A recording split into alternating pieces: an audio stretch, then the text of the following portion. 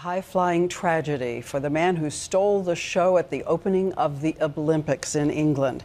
He joined other daredevils in a leap from the mountains today, and it resulted in a fatal mistake. And ABC's Ryan Owens has that.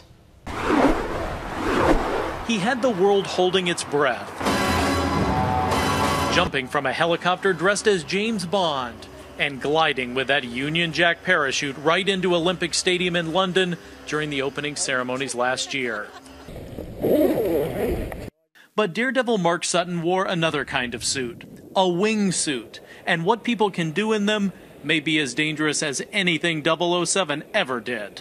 Sutton even had his own YouTube channel to demonstrate how the suits allowed him to fly faster and maneuver around majestic mountains. But today, the 42-year-old leaped from a helicopter more than 10,000 feet above the Swiss Alps. Plunging at 150 miles an hour, he slammed into the side of a mountain, dying instantly.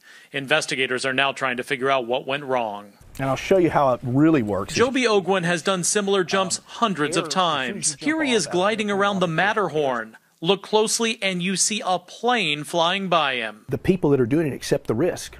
And if you're doing this, it's because you dreamed of doing it. And if you die living your dream, then so be it.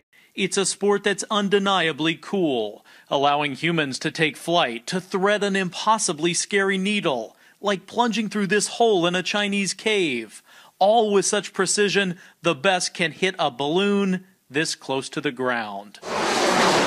It's so thrilling because it looks so dangerous. Tonight, a deadly reminder, it really is.